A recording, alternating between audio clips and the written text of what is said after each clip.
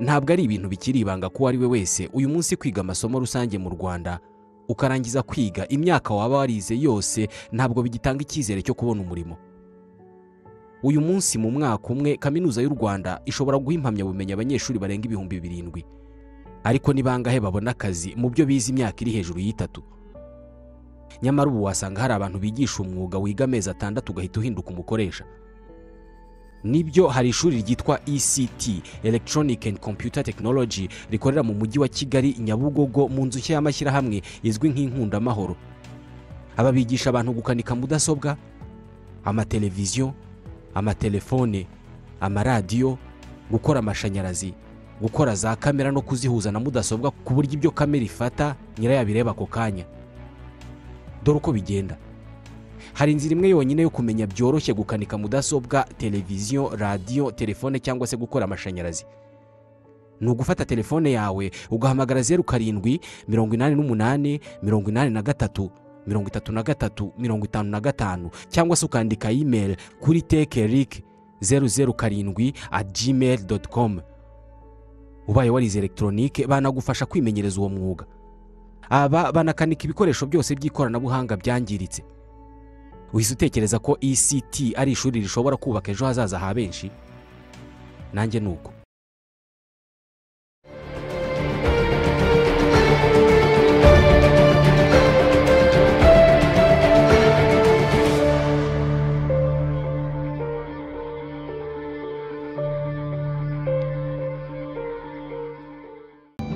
Tubashimiye ko murimo kumva Radio Rwanda. Reka tuvuge ku bidukikije.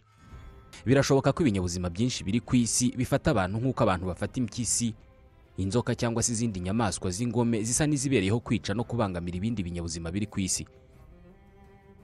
Ibinyabuzima byose biri ku isi turabikeneye kandi iyo tubishatse turabibona. Ibiti n'ibyatsi turabitema, tukabyubakisha cyangwa se tukabitema ngo biveho kubera ko bitubangamiye. Inyamaswa turazica tukazirya cyangwa se tukazikuraho kubera ko zitubangamiye. Aho turi ntago ziba zikwiye kuhagera. Inyamaswa ndetse n'ibimera biba bigomba kugira ahantu habyo ho kuba, kandi aho ziba naho iyo dukeneye kuhatura turagenda tukazirukana, n'ibimera byari bihari tukabikuraho, tukamena beto tukahazamura amazu. Buri nyamaswa yorowe mu rugo ibi bizi neza ko urupfu rwayo rushobora kuzaturuka ku muntu. Niyo rutamuturukaho ariko nimara gupfa iba ifite ibyago byinshi byo kuzamubera ifunguro. Izo mu gasozi nazo ziba zifite ibyago by'uko urupfu rwazo ruzaturuka ku zindi nyamaswa, ku muntu, cyangwa se kuba zizabura aho ziba ishyamba ryazo cyangwa se igihuru cyazo cyamaze gukurwaho. Ibi nabyo biturutse ku muntu birumvikana. Ibiti byinshi mu mashyamba nabyo bihorana ibyago by'uko urupfu rwabyo ruzaturuka ku muntu akabitwika cyangwa se akabijugunya ahantu runaka aho byari birakahatera ibindi bimera ashaka. Niba inyamaswa n'ibimera bitekereza bikaba bifite amarangamutima, urwango bitwanga ntabwo tuzigera turwumva. Mu karere ka Nyarugenge mu mujyi wa Kigali kera hari ahantu bitaga mu muhima w'impyisi. Uyu munsi ni umuhima wacu twebwe abantu. Izi mpyisi zikimenya ko twaje zategetswe kwimuka. Izitarabikoze zarapfuye. Nyamara ibintu byose biri ku isi bifitanye isano n'imikoranire ku buryo nta na kimwe cyihagije. Iyi si dutuyeho imaze imyaka miliyari enye ibayeho. Twebwe tumaze imyaka 200,000 yonyine tuyijeho. Isi n'ibindi binyabuzima biyiriho bibaye bitekereza byajya bitureba bikabona tumeze nk'uduhinja twavutse mu cyumweru gishize. Uduhinja twavutse mu cyumweru gishize ariko tubasha gutesha umutwe nyina kugeza nubwo ashobora gupfa kubera utwo duhinja yibyariye. Isi imaze imyaka miliyari enye. Twebwe tumaze imyaka 200,000 ariko twayihinduye uko dushaka ku buryo nayo ubwayo ishobora kwifuza ko tuyivaho kugira ngo isubirane umwimerere wayo. Nitwa Ismael MWANAFUNZI. Mukanya nari mvuze ko ibiri ku isi byose bifitanye imikoranire ku buryo kimwe kivuyeho ibisigayeho bigira ingaruka hafi nabyo kuva ku isi. Gusa iki gitekerezo kirasa naho gishoboka mu nzira y'icyerekezo kimwe. Dushobora kuba dukeneye ibindi binyabuzima biri ku isi kurenza uko byo bidukeneye. Ibyinshi biradutunze ariko ntabwo tubitunze. Nk'uyu munsi dufashe urugero rw'igihugu gikize kurusha ibindi byose ku isi, Leta Zunze Ubumwe za Amerika. Buri mwaka zitanga miliyari 800 z'amanyarwanda kuri gahunda zo kurengera ibidukikije. Ku rundi ruhande buri mwaka isi homba amamiliyari y'amadolari aturutse ku kwangirika kw'ibidukikije. ntabwo ari amafaranga gusa, ahubwo n'ubuzima burahagendera. Nk'urugero, umwuka n'amazi ni ibintu bibiri bidashobora gutandukanywa, byombi birihuza bigakora ubuzima. Amazi ashobora guhinduka umwuka, umwuka nawo ushobora guhinduka amazi. Iyo mu kirere hoherejwe umwuka wanduye, uba ushobora gutuma mu kirere hirema imvura yanduye, hakagwa imvura irimo aside, maze ku isi tukisanga turimo gukoresha amazi mabi. Isi ikozwe ku buryo hariho urukurikirane rw'ibinyabuzima bibaho mu buryo buri magirirane, ku buryo iyo kimwe gishatse kubangamira ikindi nacyo bikigiraho ingaruka. Abafilozofe b'Abagiriki barimo Demokarasi, Platon cyangwa se Aristote nibo bagaragaje urukurikirane rw'ibiriho birindwi. Hejuru ya byose bahashyize Imana, hakurikiraho ibiriho bitagatifu nk'abamarayika, hagakurikiraho umuntu, hagakurikiraho izindi nyamaswa zitari twebwe, ubwo ni ziriya twiyomoyeho tukavuga ko twebwe tutari bamwe muri zo, hagakurikiraho ibimera, hagakurikiraho ibiriho bidafite ubuzima nk'amabuye n'ibyuma. Imana n'abamarayika ni ibiriho bitagaragara, ibindi byose byo biragaragara, turabibona, kandi muri ibi byose nta na kimwe cyafata umwanya w'ikindi. Ibuye ntabwo ryahinduka amazi, intare ntabwo yahinduka umuntu, kandi buri cyose kigomba kuguma mu mwanya wacyo. Demokarasi, Aristote na Platon bemeje ko iyo hari kimwe muri ibi biriho kigerageje kuva mu mwanya wacyo kigashaka gusumba ibindi, kubisimbura no kubitegeka, ingaruka zitangira kuza ari nyinshi. Ibi ni byo abantu bakoze. Reka tuvuge kuri izo ngaruka twatangiye kubona zatewe n'uko twavuye mu mwanya isi yadushyizemo tugashaka gutegeka isi n'ibiyiriho. Reka tuvuge ku ngaruka zishingiye ku kuba twarasenye urusobe n'uruhererekane rw'ubuzima ku isi. Tuvuge ku ngaruka turimo gukururirwa no gushaka gutegeka ibintu byose bidukikije. Reka tuvuge kuri izi ngingo mu kiganiro wari uziko. Tubahaye ikaze. Dore interuro yo mu bushakashatsi buri wese ku isi afite ubushobozi bwo kumva bitagoranye. Isi ntabwo yigeze ishyuha ku rwego ishyushyeho mu myaka 2000 ishize. Iyi nteruro buri wese ashobora kuyumva adakoresheje amatwi, ahubwo anakoresheje uruhu rwe, uruhu rushobora kumva ubushyuhe. Niyo nteruro y'izingiro mu bushakashatsi buherutse gukorwa n'impuguke mu by'ikirere zo mu isi yose zishyize hamwe. Ni interuro abantu bari mu Burayi uyu munsi barimo kumva kurusha abandi bose bo ku isi. Uyu munsi babara ko impuzandengo y'ubushyuhe buri ku isi yose ari °C 15. Kuva mu mwaka wa 0, ni ukuvuga mu myaka 2019 ishize, ntabwo byari byarabayeho ko ku isi hari ahantu hagira °C 56 z'ubushyuhe. Ntabwo mbere byari byarigeze bibaho ko mu mpeshyi imwe abantu 15,000 bapfa bazize ubushyuhe. Byarabaye mu Bufaransa mu kwezi kwa 8 mu 2003. Ntabwo byari byarigeze kubaho ko abantu mu mihanda bafata icyemezo cyo gukuramo imyenda yo hejuru bakagenda ntacyo bambaye kubera ko bashyushye bikabije. Ibi byarabaye mu mijyi myinshi y'Uburayi muri uyu mwaka. Ninde urimo gutuma isi ishyuha kuri uru rwego? Mu isanzure, isi yacu iteretse ahantu heza cyane mu birebana no kubaho ubuzima, ahantu hatari kure cyane y'izuba kandi hatari hafi cyane y'izuba. Niyo mpamvu tuticwa n'imbeho kandi ntitwicwe n'ubushyuhe. Isi kandi iteye ku buryo ibiriho byose buri cyose kigira umwanya wacyo, buri cyose kibaho kubera ko ibindi biriho. Isi irema ibinyabuzima yitonze cyane. Ibi nibyo biha ibinyabuzima umwimerere. Isi byayisabye miliyaride enye z'imyaka kugira ngo ireme igiti. Mu ruhererekane rw'ubuzima, igiti ni ikinyabuzima gitunze byinshi, ikinyabuzima kidakangwa na rukuruzi y'isi. Nicyo kinyabuzima kamere gikura cyerekeza umutwe wacyo mu kirere kandi kikagera kure. Twebwe ntabwo tujya turenza metero 2 z'uburebure. Hari ibiti byo mu mashyamba yo muri Amerika ya ruguru byitwa Sequoia Aphidif, kimwe gipima metero 115 z'uburebure. Ikinyabuzima gikura gisanga urumuri kubera ko ari rwo rutunga amababi yacyo. Buri munota mu isi haba hatemwe nibura ibiti 2,400. Kuva mu mwaka w'2000 kugera mu 2005, buri mwaka mu isi hatemwaga birometero kari 73,000 by'ibiti. Ni amashyamba aruta u Rwanda rwose urukubye inshuro 2. Ni iki mu by'ukuri tuzi ku buzima? Ikiri ukuri ni uko tutazi amoko yose y'ibinyabuzima biri ku isi. Binasa naho tutazi isano ibinyabuzima byose byo ku isi bifitanye hagati yabyo.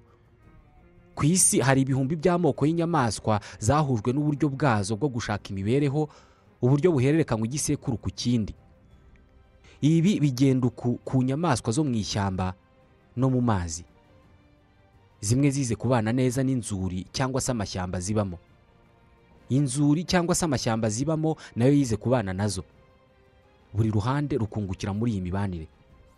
Inyamaswa ikarisha amababi n'amashami y'igiti yitwa ibisambo ashobora gucura igiti, ubwo inyamaswa ikabihagiramo, igiti nacyo kikabona umwanya wo gushibuka ngo cyororoke neza. Kuri iyi si buri kinyabuzima gifite umwanya wacyo, kikagira n'umumaro wacyo, nta na kimwe kitagira umumaro.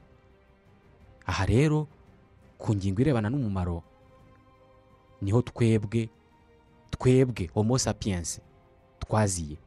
Aha niho dutangirira kuza muri iyi nkuru. Twebwe abantu batekereza bazi ubwenge. Impamvu aho twinjirira muri iyi nkuru ari aharebana n'umumaro, nuko twebwe icyo tureba ni inyungu, kandi inyungu z'igihe gito. Mu myaka miliyaride enye isi imaze ibayeho, yaremye ubuzima n'ibinyabuzima, ariko mu myaka 200,000 yonyine ishize tuje ku isi, twatangiye gukoresha buri kintu cyose twasanze ku isi mu nyungu zacu bwite. Nta kindi kinyabuzima cyakwiriye isi yose nk'uko twabikoze.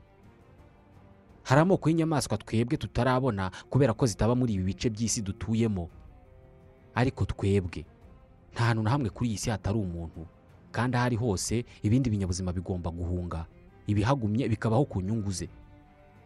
Nyuma y'imyaka 180 abantu bageze ku isi, bitewe n'ikirere cyiza, bafashe icyemezo cyo kuguma ahantu hamwe. Baratura aho guhora bagenda bahiga. Bahisemo gutura ahantu bazahora babona inyamaswa zo kwica kugira ngo bazirye. Bahitamo gutura ahantu bazahora babona ibimera nabyo byo kubatunga. Aha ni ku nkengero z'amazi magari, aho bazabona amafi. Uyu munsi hari amamiliyaridi y'abantu agituye ku nkengero z'amazi magari nk'imigezi, inzuzi n'ibiyaga. Kuri iyi si yose umuntu umwe kuri 4 aracyabaho nk'uko abantu babagaho mu myaka 6,000 ishize. Ni ukuvuga nta zindi ngufu akoresha usibye ingufu kamere isi itanga, uko ibihe bihora bisimbura n'iteka. Ubu nibwo buzima bw'abantu miliyaridi 1,500,000 ku isi. Aba ni abantu baruta abaturage bo mu bihugu bikize bose bo ku isi biteranyije. Ni abantu badakoresha amashanyarazi, ntibakoreshe mudasobwa, ntibarya ibyakorewe mu nganda, bakajya kuvoma ku isoko aho kuzanirwa amazi n'imashini, ntibagenda mu modoka n'imihanda yasizwemo ibyasagutse kuri peteroli, bambara imyenda bidodeye. Abantu babaho ubuzima nibo benshi kurusha abatunzwe n'amamashini asohora amatoni y'ibyotsi buri segonda. Gusa hari ikibazo kimwe: ubuzima bwacu ni bugufi. Isi yacu iherereye ahantu mu isanzure ku buryo guhumeka ubwabyo byonyine bituma dusaza, bikiyongeraho ko twahimbye ubwoko bw'ubuzima aho kugira ngo ubeho neza ugomba kwiga. Kuvuka ubwabyo byonyine byari bihagije, ubwo ukabubayeho, ariko iyo ugeze ku isi uba ugomba gutanga amafaranga kugira ngo abantu bakwigishe uko ubaho. Kubera ko ubuzima bugoye, umuntu yasanze kubyara abana ari bwo bukungu buruta ubundi bwose bwo ku isi, kubera ko umuntu akeneye amaboko kugira ngo abeho. Ubuhanga bw'umuntu nta handi bwihishe. Bwihishe mu kuba buri gihe amenya aho intege ze zigarukira. Umuntu abera umuhanga ni uko intege nke azizi. Mu binyabuzima byinshi biriho, umuntu niwe ugira intege nke z'umubiri. Kubera iyo mpamvu kuva kera twamenye ko izi ngufu z'umubiri twebwe tudafite dukwiye kujya kuzishakira mu zindi nyamaswa. Uko niko twafashe indogobe zikajya ziduheka, zikaduhekana n'ibyacu zikatuzengurutsa isi. Nta buryo na bumwe twari gutegeka isi kandi dushonje. Niyo mpamvu kuvumbura ubuhinzi byabaye nk'igikorwa cyo guhagarika isi yariho mbere, dutangiza indi. Twari dutangiye gukora amateka mashya. Nejo bundi mu myaka 10,000 ishize, ubuhinzi bwaduhaye ibyo kurya, turahaga, turanabimena. Ibyabikomotseho ari byo kubona igihe gihagije tutari dufite icyo dukoresha, byatumye twubaka imijyi n'ubundi busirimu bwose dufite uyu munsi n'uyu munezero turerembamo. Gusa ibi ntibyatubujije gukomeza kuba nk'izindi nyamaswa zose zo ku isi, kubera ko impungenge dufite kugeza uyu munsi ni ukubona ibyo kurya bya buri munsi. Uyu munsi ko turiye, ejo tuzarya iki?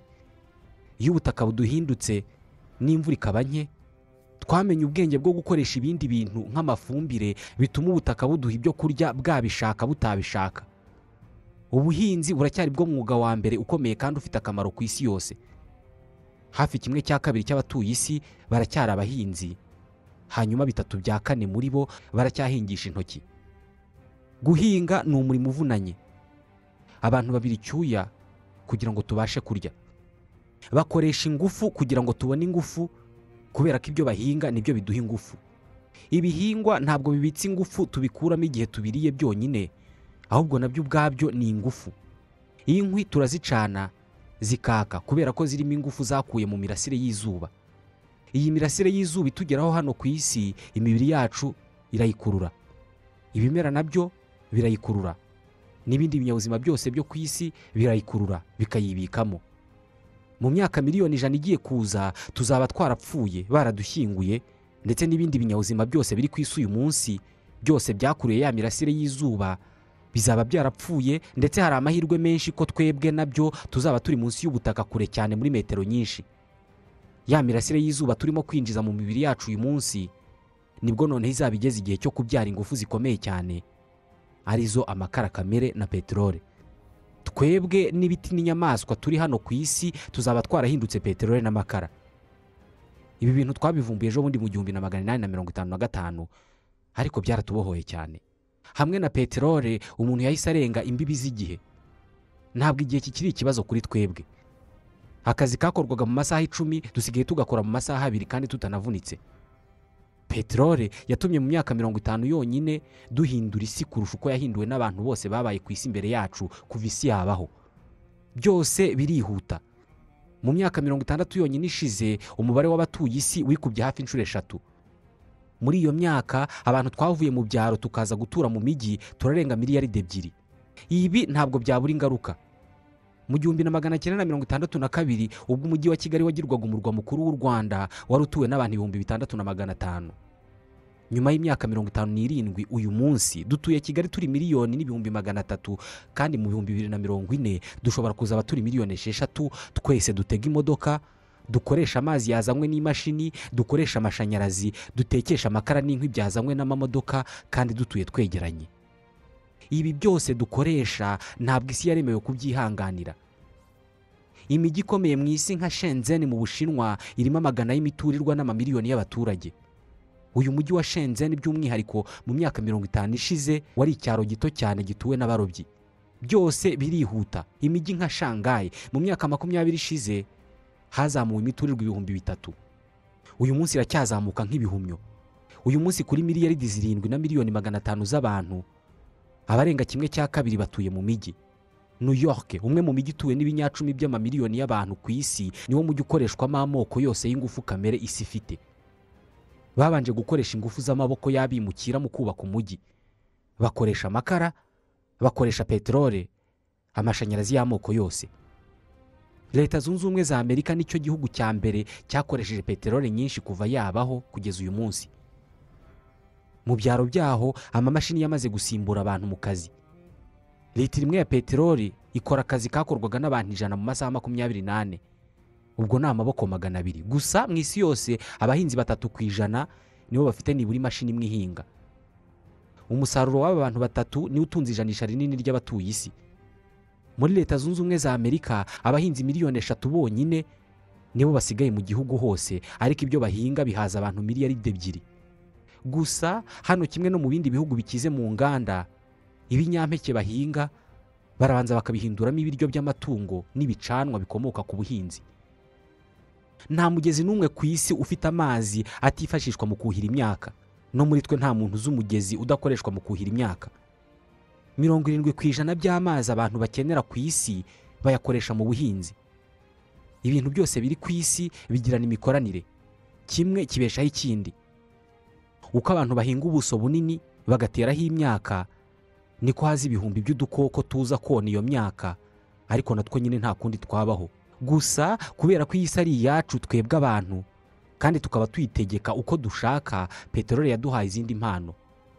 Imiti yica udukoko tuyikoresha turimbura amamiliyaridi y'udukoko tuza kurya ibihingwa byacu. Uku niko isi yatsinze icyago cyo kurumbya no kwiza ibihingwa bibi.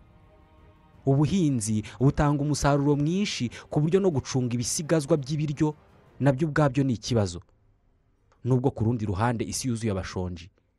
Igice kinini cy'uburozi dukoresha twica udusimba tuturira imyaka kigira mu mwuka, mu kirere mu butaka, mu bimera, mu nyamaswa, mu migezi, mu nyanja, mu biyaga.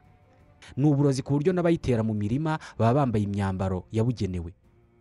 Hanyuma hakaza ifumbire. Ubuvumbuzi bukomeye bwakubye inshuro nyinshi umusaruro w'ubuhinzi. Ni ubwoko bw'ibinyabutabire bukamura ubutaka bukabubyaza ibishyimbo butari bufite ubushobozi bwo gutanga. Ibishyimbo kamere nabyo biba bitagifite ubushobozi bwo kwera mu buryo kamere, bivaho bikazima, tukazana ibishya bifite ubushobozi bwo gukuzwa no kwezwa n'ibinyabutabire. Uku niko mu kinyejana kimwe cyonyine cya 20 bitatu bya kane by'amoko y'ibihingwa twahingaga kuva twavumbura ubuhinzi byavuyeho, birazima, biva ku isi. Ubu dufite ibihingwa bishya. Uribuka ubwoko bw'insina twahingaga mu myaka ya za 80? Imyumbati, ibishyimbo, umuceri. Uyu munsi ibihingwa byose ni amoko mashya. Uyu munsi uko igihugu gitera imbere niko abaturage bacyo barya inyama nyinshi. Nko mu Rwanda ntabwo abanyarwanda bigeze barya inyama nyinshi nk'izo barya uyu munsi. Urebye urwego abantu baryaho inyama uyu munsi, ntabwo bari kubona izibahaza iyo baba bataramenye ubwenge bwo gukora inka. Dusigaye turema inka zagenewe kubagwa, tuzita inka z'inyama, hakaba n'inka z'amata. Ibi ntabwo byari byarigeze bibaho mbere. Uyu munsi abantu bakora inyama z'inka kurusha uko inka ubwazo zikora inyama. Uyu munsi hari ahantu hari ibikumba bipima amahegitari n'amahegitari bihora bibyagiyemo amamiliyoni y'inka, ariko aho hantu hakaba nta cyatsi na kimwe gihari kandi izo nka zigahora zirya. Amagana y'amakamyo ahora kuri ibyo bikumba azanye amatoni y'ibinyampeke na za soya, byose byongerewe ubushobozi. Ayo matoni y'ibinyampeke asa naho ahita ahindukamo amatoni y'inyama, kubera ko ayo makamyo asubirayo yikoreye amatoni y'inyama. Dore imibare: iyo uguze ikiro cy'ibirayi ku isoko ujye umenya ko cyeze gikoresheje litiro 100 z'amazi. Ikiro kimwe cy'umuceri cyo kiba cyareze kinyoye amaritiro 4,000 by'amazi. Ikiro kimwe cy'inyama cyo kiboneka ari uko hakoreshejwe amaritiro 13,000 y'amazi. Ayo nayo inka zakeneye yose. Ibi byose ntabwo twashyizemo petrole yo kubyikorera no kubihinga niba byarahingishijwe imashini. Abanyamerika bafite intego bise le rêve américain. Ni icyizere cy'uko ibintu byose bashaka bishoboka. Niba ugeze ku butaka bwa Amerika kandi wemerewe kuhaba, uba ugomba gukira. Izi nzozi z'Abanyamerika zisa naho zose zigaragarira mu mujyi umwe muri iki gihugu, Los Angeles. Umujyi uri ku buso nibura bw'ibirometero 100, aho umubare w'amamodoka ungana n'umubare w'abaturage. Buri joro muri uyu mujyi nibwo ubona icyo amashanyarazi ari cyo. Amatara yonyine akora ibirori. Byose birihuta. Uyu munsi intera ntabwo ikibarwa mu birometero, ahubwo ibarwa mu minota. Ntabwo tukibuka ko hagati ya Kigali na Nyamagabe harimo ibirometero 152. Icyo tuzi cyane ni uko kuva i Kigali ujya Nyamagabe ari amasaha 3 n'iminota 54. Ibi byose ni ukubera peteroli. Mu mijyi minini y'isi amamodoka aragenda, buri yose igahagarara imbere y'inzu ya nyirayo. Mu midugudu myiza cyane aho amazu yegeranye, ariko mu buryo buri kuri gahunda. Buri wese umuhanda ugera iwe. Amoko y'imiturire ureba ugahita ubona ko abahatuye bishimye. Ibi byabaye inzozi za bose. Amateleviziyo yose yo mu isi ahora atwereka mwene ubwo buzima. Imodoka yahindutse ikimenyetso cy'ubuzima bworoshye n'iterambere. Buri wese aramutse yemeranijwe n'interuro mvuze yuko imodoka yabaye ikimenyetso cy'ubuzima bworoshye n'iterambere, buri wese kandi akaba afite ubushobozi bwo kuyigura. Ubisi ntabwo ibirimo amamodoka miliyaridi 1, ahubwo mu isi haba hari imodoka miliyaridi 7. Byose birihuta. Uko isi itera imbere niko inyota y'ingufu z'amashanyarazi yiyongera. Hose ku isi amamashini aracukura amanywa nijoro, agakuraho amatoni y'ubutaka, bakazamura mu kuzima amatoni y'amabuye y'agaciro isi yiremeye mu mamiliyaridi y'imyaka. 80% by'aya mabuye y'agaciro acukurwa aribwa cyangwa se agirira inyungu abantu 20% by'abatuye isi bonyine. Abandi 80 basigaye harimo n'abatazi icyo amabuye y'agaciro amara, nyamara na yacu twese. Mbere y'uko iki kinyejana kirangira, amabuye yose y'agaciro ashobora kuzaba yarashize munsi y'ubutaka. Byose birihuta. Uyu munsi ibicuruzwa byinshi byiganjemo ibiribwa bigenda ibihumbi by'ibirometero biva mu bihugu byakorewemo bijya mu bihugu by'abaryi babyo. Ku munyakigali kurya imbuto nka pome zahinzwe n'umunyafrika y'epfo muri Afrika y'epfo nibyo bisanzwe kurusha kurya izahinzwe n'umunyarwanda mu Rwanda. Kuva mu 1950 kugeza uyu munsi igipimo cy'ubuhahirane mpuzamahanga kikubye inshuro 20. 80% by'ibicuruzwa byambukiranya imipaka binyura mu mazi magari. nibura buri mwaka amakonteneri miliyoni 500 ava mu bihugu bimwe ajya mu bindi. Amakonteneri aba agiye mu mijyi yuzuye abaryi baruta abandi baryi bose bo ku isi nka Dubai, ikimenyetso cy'ubuhanga, ubuhangange n'ububasha bw'abantu. Ni igihugu aho n'ibidashoboka bihinduka ibishoboka, ibidashoboka nko guhimbikirwa mu nyanja isanzwe itabambikirwa na kimwe. Dubai bafite umutungo kamere muke cyane, ariko bakoresheje amafaranga ya peteroli bashobora kugura icyo ari cyo cyose aho ariho hose ku isi bakakizana Dubai. Abakozi baturutse hirya no hino ku isi bafashije Dubai kubaka imiturirwa ikabakaba ku bicu isumba indi yose ku isi. Dubai nta biryo bagira, ariko bashobora gutumiza ibiryo hariho hose ku isi. Dubai nta mazi bagira, ariko hamwe n'ingufu za peteroli bafata amazi y'inyanja bakayakuramo umunyu akamera nk'aya yacu. Dubai yakamo izuba umwaka wose, ariko ibyitwa pano solaire ntago bazi ibyo ari byo. Dubai bafite peteroli. Uyu ni umujyi umeze nk'ikirango cy'iterambere isi yose itazapfa kurekeraho gutangarira. Urebye isi y'umwimerere irangwa n'amashyamba, imisozi, amazi n'inyamaswa, ugendeye kuri iyi ngingo nta hantu hamwe ku isi hari kure y'isi nka Dubai, ariko nta hantu hamwe ku isi habeshejweho na mwene iyi si nka Dubai. Ariko ubuzima bwiza bwose tubwishyura ikihe kiguzi?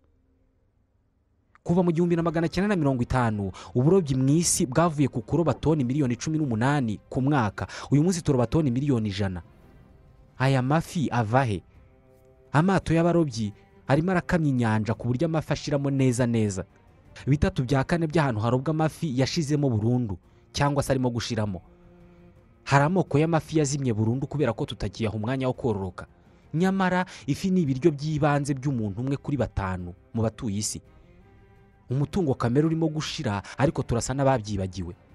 Uyu munsi ku isi hari abantu miliyoni 500 batuye mu nkengero z'ubutayu cyangwa se mu butayu.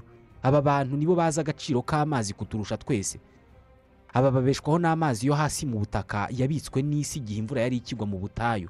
Ntabwo ari ejo bundi, ni mu myaka 2025 ishize. Isiraheli yabashije gufata ubutayu ibuhindura igihugu cy'ubuhinzi. Nyamara umugezi wa Yorodani wabatirijwemo umucunguzi wahindutse akagezi kanyonyomba. Amazi yarashize yuhirwa imboga n'imbuto zigurishwa mu masupermarket hirya no hino ku isi. Ntabwo ari aya mazi ya Yorodani yakamye yonyine, kubera ko ku isi yose nibura uruzi rumwe mu 10 amazi yarwo ntabwo akigera mu nyanja, kubera ko inyinshi zahindutse imigezi. Benshi muri twe baza ahantu hahoze imigezi, ariko ubu ngubu itagihari. Uruzi rwa Yorodani rwirohaga mu nyanja yitwaga Mer Morte. Uyu munsi yahindutse ko inyanja yapfuye. Igipimo cy'amazi yayo kigabanukaho metero 1 buri mwaka. Muri iki kinyejana Ubuhindi bushobora kuzaba igihugu gikozweho n'ibura ry'amazi kurusha ibindi bihugu byose ku isi.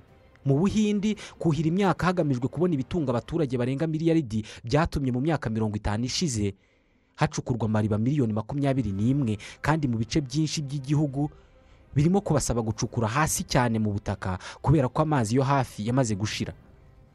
Aba baracukura kugira ngo nibura buri wese abone litiro 5 z'amazi yo gukoresha ku munsi umwe. Mu gihe ku bihumbi by'ibirometero uvuye aha mu Buhindi hari ahantu aho buri muntu umwe akoresha nibura litiro ziri hagati ya 800 n'igihumbi z'amazi buri munsi. Las Vegas muri leta ya Nevada muri leta zunze ubumwe za Amerika. Uyu ni umujyi wubatswe mu butayu, umujyi utuyemo miliyoni y'abantu, bakaba bamwe mu bantu bakoresha amazi menshi kuri iyi si. Palm Springs n'undi mujyi nawe uri mu butayu bwa Sonoran, ni mu majyepfo ya California. Ni mu butayu, ariko ni umujyi w'icyatsi kibisi, wuzuye ibimera bitohagiye nk'ibyo mu bihugu bigwamo imvura mu mwaka wose. Amamashini arimo gukamya ibiyaga n'inzuzi azana amazi yo kuvomerera ibimera mu butayu kugira ngo umuntu abe ahantu heza. Ariko ibitangaza nk'ibi dukora bishobora kuzamara imyaka ingahe? Isi yatangiye kugaragaza ko idashobora gukomeza kugenda kuri uyu muvuduko wacu. Uruzi rwa Colorado rukurwamo aya mazi yo gukora ibi bitangaza byose ni rumwe muri za nzuzi zifite amazi atakigera mu nyanja, narwo rurimo rurahinduka akagezi.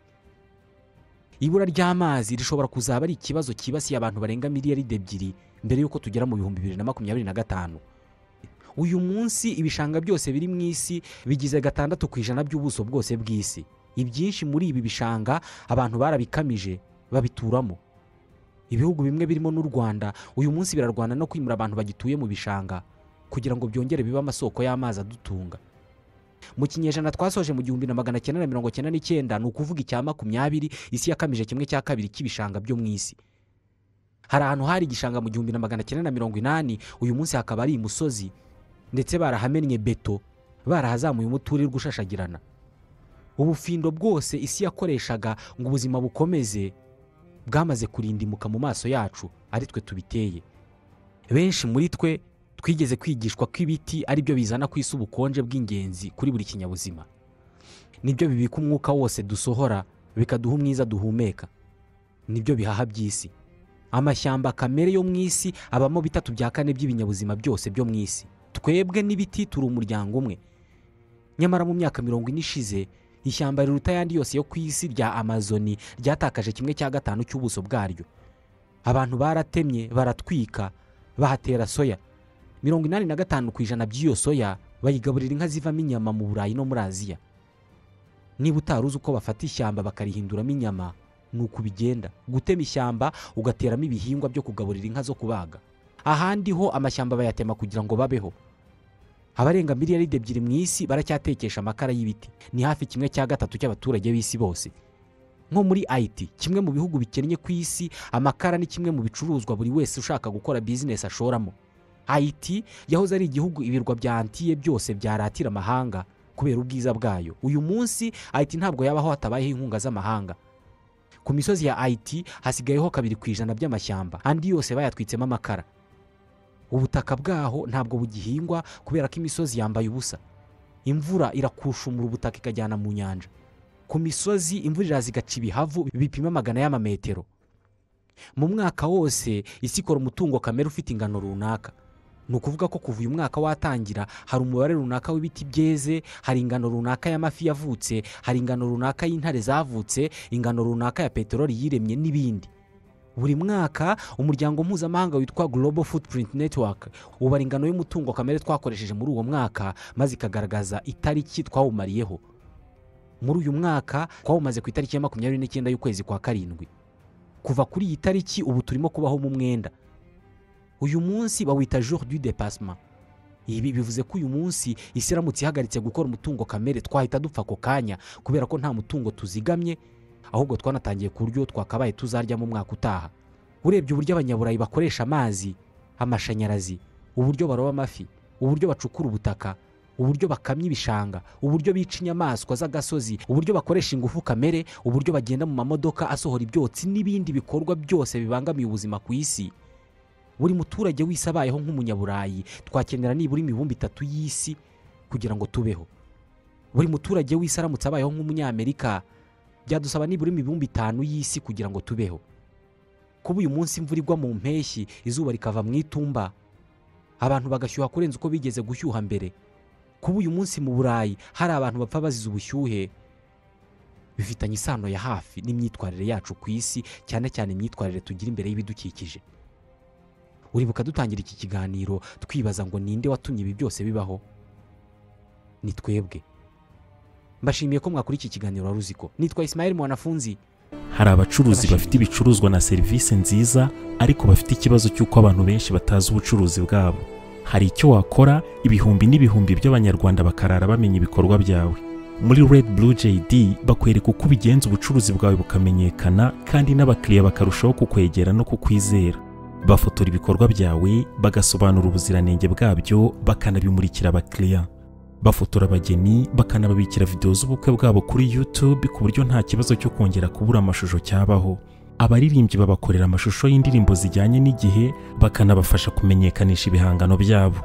Abantu basobanutse bamaze kumenya ibyiza byo gukorana na RedBlue JD. Abakorera munsi y'isoko rya Kimisagara werekeza Nyabugogo. Wahamagara kuri 0788 36 53 55. Byigeze bikubaho kwitabira ibirori, inama cyangwa se ibindi bikorwa bikabuhari, ukabikurikirana kuva bitangiye kugera bisoje, ariko nyuma y'ukwezi kumwe ugatangira kwibagirwa bimwe mu bice by'uko uwo muhango wagenze kandi wari uhari? Niba urimo kureba aya mashusho, nuko udashobora kwihanganira kureba amashusho no kumva amagambo atari meza. Turi miliyari 7 z'abantu kuri iyi si. Abarenga miliyari 4 muri twe dukoresha internet. Buri wese muri twe arihariye, ateye ukwe, afite ibyo akunda ku giti cye adahuje n'undi wari we wese. None niba dutandukanye, kubera iki twagira ubwoko bumwe bw'ibirori? kubera iki inkuru zacu abantu bazibara kimwe. Ntabwo bikiri ibanga ko ari we wese ko uyu munsi RedBlue JD ari kompanyi ifata amashusho ikanayatunganya igakoramo inkuru cyangwa se ibyegeranyo bidashobora guhaza ijisho cyangwa se ugutwi ko ari we wese inshuro imwe. RedBlue JD ni inkuru yo kubara, ariko cyane cyane ni inkuru ivuga uburyo abantu bafata amafoto meza y'ubukwe n'ibindi birori. Inkuru y'uburyo babika amashusho y'ibirori n'ibindi bikorwa kuri internet, ubwo ukabubonye uburenganzira bwo gutunga amashusho yawe ubuzima bwose. Nta muntu nzi wakoze ibirori, inama n'ibindi bikorwa ngo areke gushimishwa no kongera kugira bya byishimo cyangwa se kwiyumva nk'uko yiyumvaga cya gihe. Ibi bikaba atagombye gusubiramo bya birori, ahubwo akabikesha amashusho n'amafoto yafashwe mu buryo bwiza. Umuntu wese uvuze ibirori bishingiye ku muryango no ku mibanire abavuze ubukwe. Uvuze ubukwe bwagenze neza abavuze amashusho n'amafoto yabwo yafashwe neza. Uvuze amashusho n'amafoto yafashwe neza mu bukwe, mu nama no mu bindi birori abavuze RedBlue JD. RedBlue JD ni indi nyito bakoresha iyo bashaka kuvuga filime mbarankuru zikozwe mu mashusho meza n'ubutumwa butava mu mutwe w'uwabwumvise. Hari ikibazo kimwe kirebana n'iyi ngingo. Ibi byose mwabikoraga mute RedBlue JD itaraza? Bugogo wahamagara kuri 0788 36 53 55.